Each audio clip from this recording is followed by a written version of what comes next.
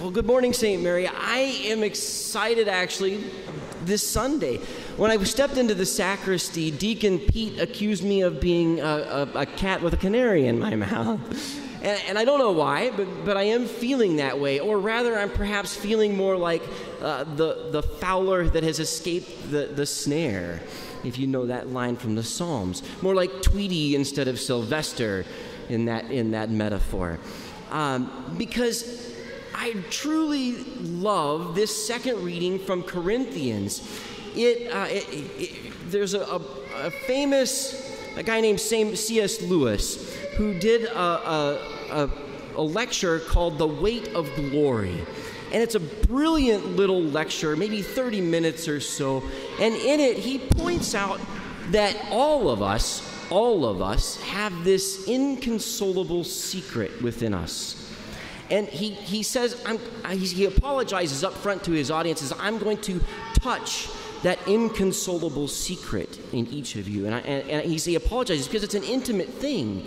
And that inconsolable secret is what we would refer to as heaven, what we refer to as the kingdom of heaven and our glorification and that great beyond that we don't understand. We just don't understand it. And so we tend to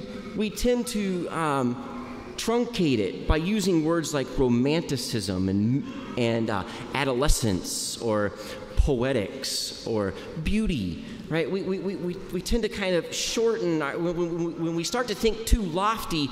Our mind says this is a little bit too much for us to handle, so we kind of pass it off.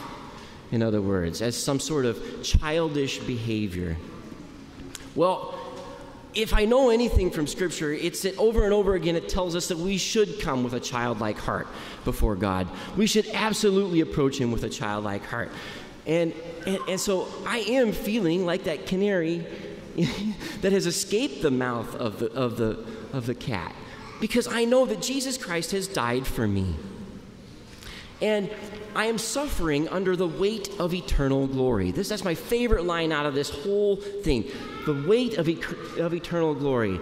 That this passing thing that we're going through now, this is momentary. It truly is. C.S. Lewis goes on to point out in his lecture that everything will pass away. The earth, the sun, all of these things will pass away, but you as a soul, me as a soul, as a person, living and breathing right now, will not pass away. We will outlive the sun. And that is crazy to think about. And we will outlive the sun in one of two places. We will be blessed. We will be either glorified by God, living under that weight of glory, or we will be one of these kind of creatures that nobody wants to be around, like living in shame. Right? Those are our kind of options, are this shame or glory. And there's a very strong tendency within us to live within that shame. That's what Genesis is pointing out here, right? We want to blame and point others. We want to say, well, the woman made me do it, or the snake made me do it.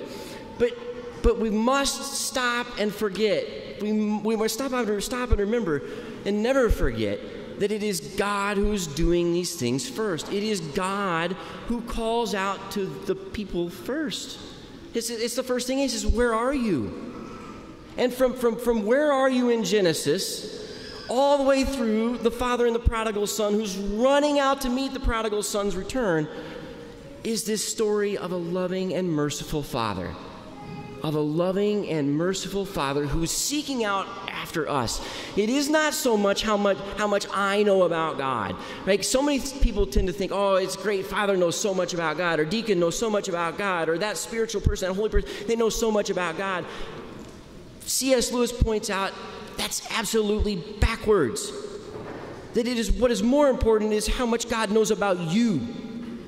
How much God knows about you, about me. And how intimately He knows me. That when we fall into this lie about how much we know about God, we've missed the boat. We've missed the boat. But I think that secret is very true, and I think the Psalm points to it. Psalm 130 is my absolute favorite Psalm. I sign my emails with this Psalm, Psalm 130, verse 6. I am longing for the Lord more than watchmen for daybreak. My soul is longing for the Lord more than sentinel for daybreak. Let the watchman count on daybreak and Israel on the Lord, because with the Lord there is mercy and fullness of redemption. With the Lord there is mercy and fullness of redemption. And there's always been this part of my heart that just longs for something more, something that's just, I know it. I can put my finger on it. C.S. Lewis says, it's the secret that we cannot hide and we cannot tell. We cannot tell it because it's never appeared in our experience. And we can't hide it because it just shows its evidence in every experience we have. So we can't hide it. And I love that. I love this image. He says, the more we wrestle with this unknown, the more we wrestle with it, the more we cry out of the depths of our heart, as the psalm says, the more we are in touch with God. The more, it isn't that God hears us more.